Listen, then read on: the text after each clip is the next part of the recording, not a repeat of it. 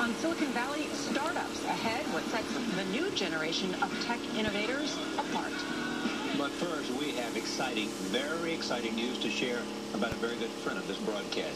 Oprah Winfrey has been a frequent guest here on CBS this morning, and starting this fall, she will become a special contributor to 60 Minutes. The legendary news magazine will be celebrating its 50th season.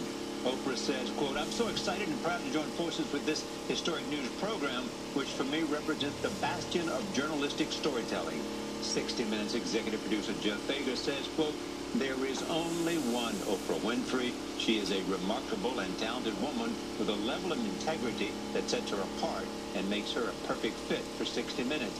And we're all very pleased to welcome her to the CBS family." And he speaks not only for himself and 60 Minutes, for all of us at this table, at CBS News and CBS Inc. I am so psyched about it, and I know that she's equally excited. You know, she has said all the time that she doesn't miss the day-to-day of the show, but what she does miss is storytelling and connecting with people, women in particular, and being able to meet and talk to them and interact with them.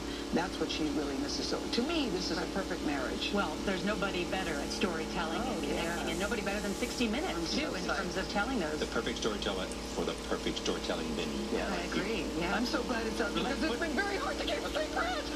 So let's put this girl to work. Yes. She's ready to go, too, Charlie. I know. So when's it going to start? She's ready to go. Yeah. That is under discussion. Under discussion. Okay. I'm thinking. Will you let us know when you know?